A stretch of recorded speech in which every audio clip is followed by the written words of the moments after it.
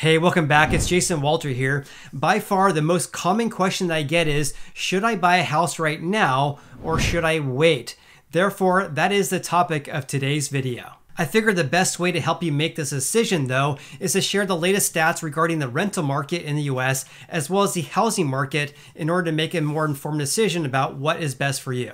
If you are looking to make a move this year, whether you're looking to buy or sell a house, then check out homeandmoney.com/Jason to get connected with a great real estate agent in your neck of the woods. All right, with that said, let's begin today's video. So here's the latest stats we have for the rental market. This is compliments of Redfin.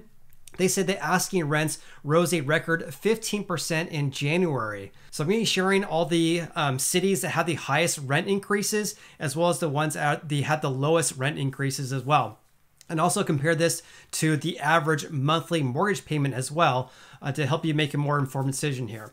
In any case, according to Redfin, average monthly rents in the US increased by 15.2% year over year to just under $1,900 in January of 2022. That was the largest annual jump since at least February 2020. However, their data only goes back to February of 2019. In any case, meanwhile, the national median monthly mortgage payment, say that fast twice, for homeowners climbed 25% year over year to $1,600. Also the biggest increase in Redfin's records here. So it shows that the average rental payment is just under $1,900, but the average monthly mortgage payment is just under $1,600. So according to Redfin, based on these averages here, the monthly mortgage payment is going to be less compared to what you rent. That's not always the case, but on average, that's what's according to Redfin here. Redfin's chief economist, Daryl Fairweather, said one of the only ways to avoid high housing costs is to move somewhere cheaper, but the list of places that are truly inexpensive is shrinking. Rising mortgage rates are squeezing out more Americans who want to buy a house, which is likely putting increasing pressure on rents in the coming months. So here's a really good graphic to share how the average rent over the past few years has compared to the average monthly mortgage payment. So in early 2019, the average monthly mortgage payment, or the median monthly mortgage payment, was around $1,300 per month. But the average rent was about $1,600, so a difference around $300. Compared to 1 year ago at the time of this video, the average rent was $1,641 compared to just under $1,300 for the median monthly mortgage payment. And now it's about $300 difference as well.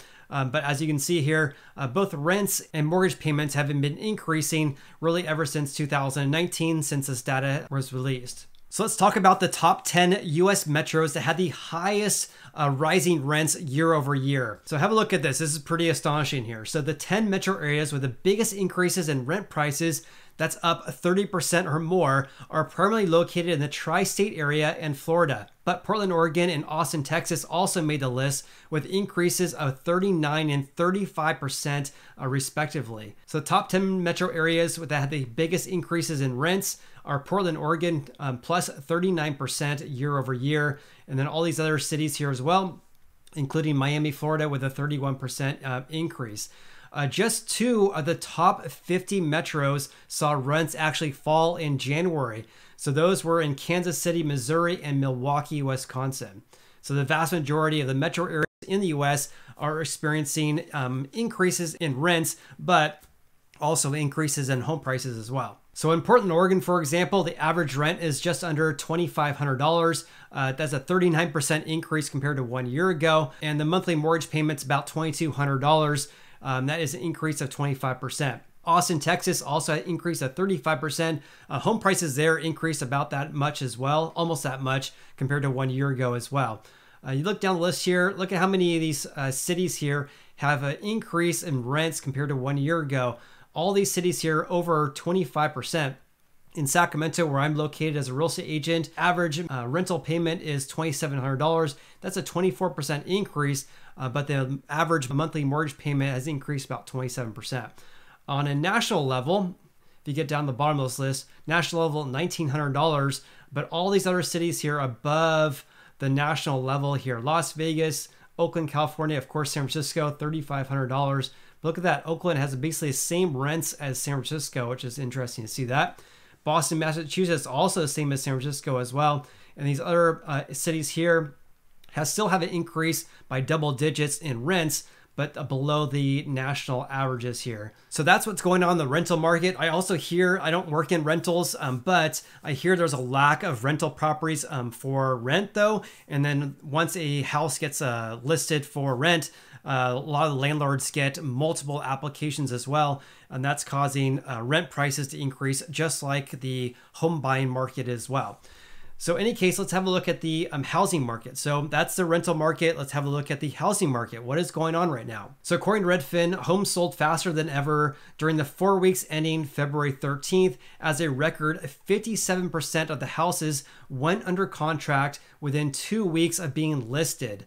People buying houses right now are paying more than ever to a median of $2,000 per month, as asking prices soared 16% year over year to a new all-time high, and mortgage rates shot up to their highest levels since May of 2019. Mortgage rates have been increasing about 1% compared to August of 2021, a very short period of time to have rates increase that greatly. The pace and cost of home buying are soaring largely because there is little to buy. Of course, if there's only one house listed for sale in one neighborhood, then chances are that sellers are going to get multiple offers and the house is going to sell for over their asking price very quickly. That's the big problem we have right now. So new listings fell 8% year over year, sending overall supply to a new low. The acute shortage of new listings for sale is the biggest problem in the housing market that we're facing right now. I actually honestly believe this is true because we really need a ton of more houses listed for sale in order to cool off this housing market and to move more toward a balanced real estate market. We're really far from that though. So they have a really good analogy here, and I'd like to use this analogy as well. So they're saying that housing market's like a bathtub. So basically, the water in the bathtub is basically the housing inventory, the number of houses for sale. If you want to add to the inventory, you have to put in water or new listings. And then when a buyer gets into contract, when his home seller accepts an offer, that's the drain. That's the water that comes out of the bathtub. So Redfin said rising mortgage rates may slow the drain down a bit, which would cool off demand from home buyers, as record high monthly payments take a toll on buyers' budgets. Bottom line, without a flood of new listings, we'll be sitting in a very shallow bath for a while. And have a look at this. So this is active housing inventory, or the number of houses listed for sale in the US. This is on Fred's website, but the source here is realtor.com. So for January 2022, according to realtor.com, we had 409,000 houses for sale. Compared to 1 year ago, in January of 2021, we had 571,000. So in 1 year, we went from 571 to only 408,000. When you look back to pre-COVID, have a look at this. January 2020, we had just over 1 million houses for sale. Now we have just over 400,000. And really, when you look back to really any month prior to May of 2020, we had over 1 million houses for sale in any given month, all the way going back to July of 2016. July 2016, 1.5 million houses for sale compared to about 400,000 now, which is obviously a big problem. And by the way, stick to the end of this video because I have some tips about the only reasons why you should be buying a house right now. So stay tuned for that here in just a little bit. So here's the key takeaways for the housing market, according to Redfin, for the 400 plus US metro areas. And this again is for the 4-week period ending February 13th. So the median home sale price, this is the median price of houses that actually have sold during this 4-week period, was up 15% year over year to 354,000. This was up 30% from the same time in 2020. This is in line with the median sold price that the National Association of Realtors is reporting as well. Anyways, the median asking price, this is the asking price that home sellers are asking for their houses when they list their houses for sale. That has increased 16% compared to a year ago to an all-time high of $381,000.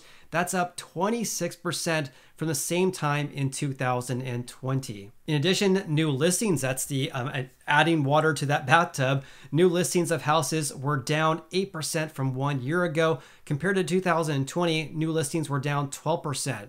This is a big problem. We need more new listings in order to have a more balanced real estate market, or have at least a shot at a balanced market. In addition, 57% of the houses went under contract had an accepted offer within the first 2 weeks of being listed for sale. That's an all-time high. Compared to 1 year ago, the rate was 51%. And in 2020, that rate was 43%. So here's some graphics I want to share with you guys, and I'm going to be sharing some tips for you guys when you're trying to decide, should you buy a house or not. Median sale price is up 14% compared to 1 year ago.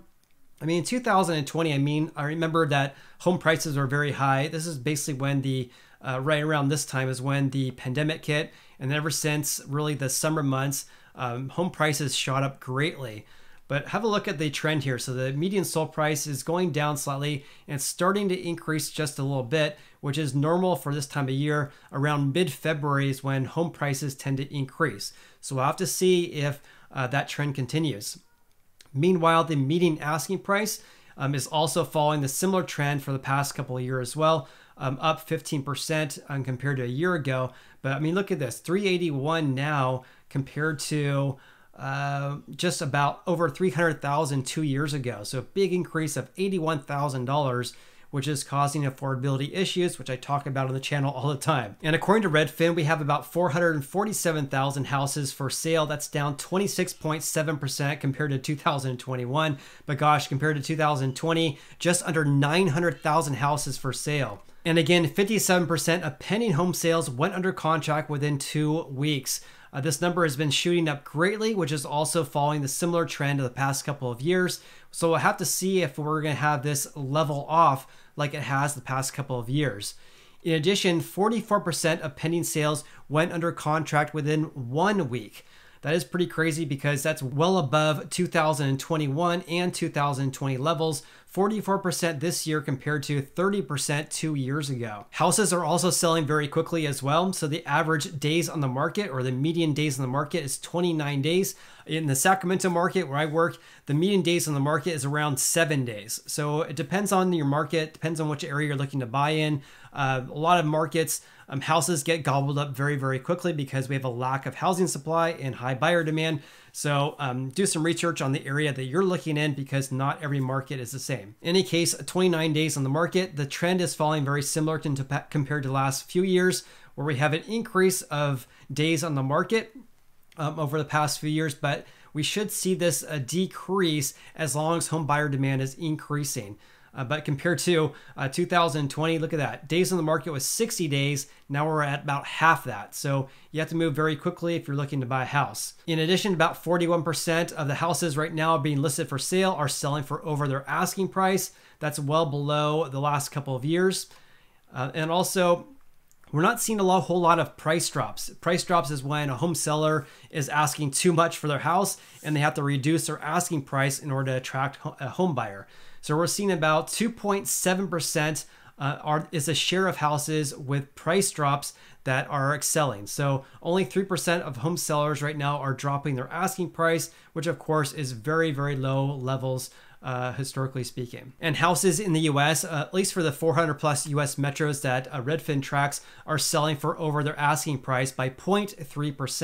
And if we follow that similar trend over the past few years, that we should see this number increase as well. But we're starting the year at very elevated levels, whereas in 2021, we started at less than 100%, meaning that home sellers were selling their houses for slightly less than their asking price. Okay, so that's the latest stats we have for the rental market as well as the housing market if you're looking to buy a house. So I hope that was helpful. But here are my reasons why you should only buy a house. So only buy a house if you have 7 to 10 plus years for a time horizon. When people call me and say, hey, Jason, I'm looking to buy a house, but I want to move in 2 years. I don't want to rent out my house. I want to sell it. I tell them, honestly, just rent, because we don't know what home prices are going to be like in 2 years. So I would say only buy a house if you plan to live there or hold on to it and rent it out for at least 7 to 10 plus years. Also, make sure you have a stable job.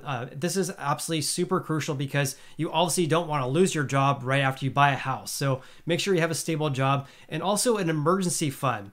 I recommend about 3 to 6 months of your expenses saved up even after you buy a house. So if you were to buy a house obviously have closing costs, down payment. Just make sure you still have an emergency plan or emergency fund in place after you buy the house.